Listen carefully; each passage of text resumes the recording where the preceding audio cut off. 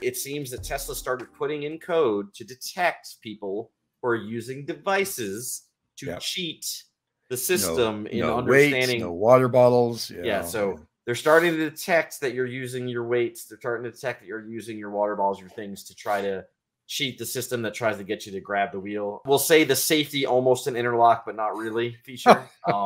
If they catch you using one, they will give you a strike, and then you can get kicked out. How do you think they're doing it?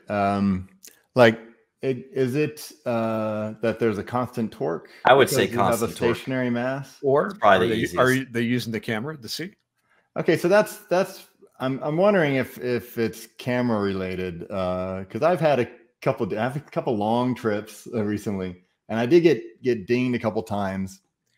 And yeah, so speaking of being kicked out of the beta, no, sorry, I don't know. I was trying to keep him out of trouble. I don't want to go through all of that, but what I noticed was that I think I was on a phone call, and I kind of use my hands when I talk, even though nobody's watching. And the thing only wants you to touch the wheel every now and then. And what I had found, that I felt like the car is giving you less frequent, bugging you less frequently with the beta, and I think because it can tell you're looking forward. I'll agree with that. So it's not bugging you as often. But anyway, so I'm on a call, and I'm kind of talking with my hands, and then there wasn't even a warning. It was just like, autopilot disabled for the rest of the ride, and it's like, really? Already? So that seemed a bit harsh, but I seem to think it's the cameras. And yeah, I've had a lot of long drives recently, and I tripped number 5 apparently. I was hoping that it was within the last month, because within the app, I only had like whatever one. But it's kind of, on a long trip, it's kind of easy to get a ding, because you're sitting there with your hand on the steering wheel, and I don't know, sometimes it alerts even though your hand's on the steering wheel. I did try, just as an experiment, like, okay, what happens if I block the camera, and it won't let you even engage Autopilot. Yeah, they disabled that a few months ago. You can't use FSD Beta at all if you block the camera. So yeah, I mean, I'm sure the camera is certainly a factor, and there's different ways they could do it. But just be aware, folks, if you try to defeat the system and they detect you, they will kick you out potentially.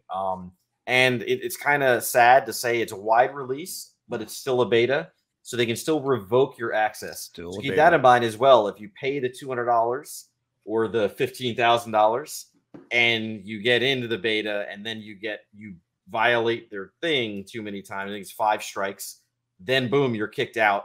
Now there is a rumor going that once version 11 comes out, which maybe we'll get by the end of this year, version 11 actually removes the permanent strike system. So where basically it'll probably just say, normally when you violate it and you have a forced disengagement, it just says, hey, you can't use it for the rest of this trip, which really means pull over to the side of the road, stop, park, put it in park. Then you can, then go out of park again, and you can turn it back on. So that at least will be fair. I think that's a fair thing to do, is like, okay, you can't use it for this trip because you haven't been safe.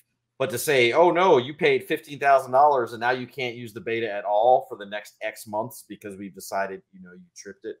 That's, that's a bit unfortunate, but anyway, so hopefully it goes away soon, but until then, just be aware that that's a thing.